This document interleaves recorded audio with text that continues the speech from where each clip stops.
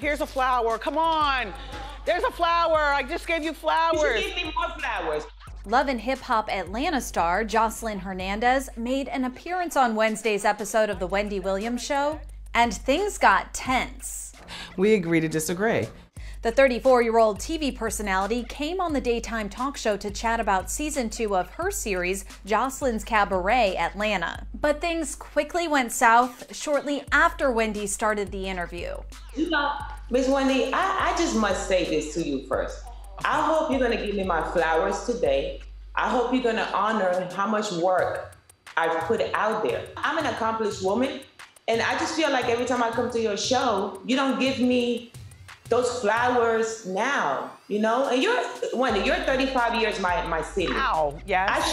I should get those flowers by you. I should feel wanted by people like you. Wendy tried to assure Joseline that she finds her very entertaining, but Joseline wasn't convinced. We feel like you be trying us. We feel like you don't be really rooting for us. You know, we feel like, and especially with me, every time I come on your show, you always want to compare me to another broad. I don't need to be compared. I've made my own brand. I've made my own brand for years, you know? I've been out here for the past decade. I got my own show. I franchised my own show to another network. I have the #1 show in the country. That's when Wendy chimed in to fact check her guest. I have an actual cabaret show. No, you have the #1 show on Zeus, and you got renewed for a 3rd season, which is to be commended. The #1 show in the country, Miss Wendy. Okay. The reality TV star went on to say she feels undervalued. And Wendy, she said the feeling is mutual. Every time I come on here, you feel undervalued? Well, so do I, okay? That's you know what, Joseline, because you're part of pop culture, this is what I do. But if you possibly think that I leave here every day and don't feel undervalued for something that I do, you know, as a woman, we're not gonna even talk about race. Just as a woman, I still don't make that dollar for dollar men make. So please, anyway, shoe cam, please. Let me see your shoes. But it didn't stop there. Like, really? Like, are you serious? The two went tit for tat, and at one point, Wendy threw an actual flower at Joseline's screen. Here's a flower, come on. There's a flower, I just gave you flowers. You gave me more flowers.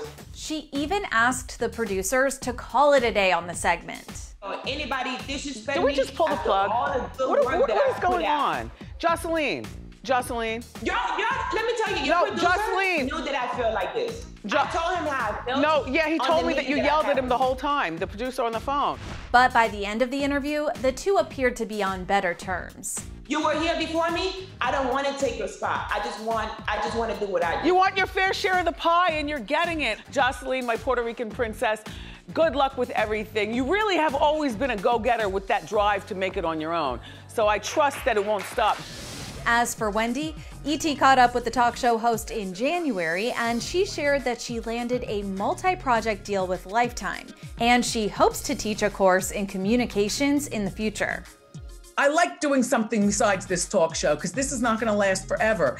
And being on TV in front of the camera is fun. I love doing this, but I'm realistic and I know it's not going to last forever. I would like to go into the classroom. I would like to be a professor. I feel as though people are sending their kids to college and for 4 years you're being taught by a bunch of professors and teachers who haven't even done what your kids are studying to do. So I would like to get into that classroom action. And I would like to actually start doing that before the talk show is over and then keep it going, you know, forever. Get in that classroom, talk to these kids, be the professor, not a lecturer for one day, but teach a course in the communications department because the parents' pockets deserve that.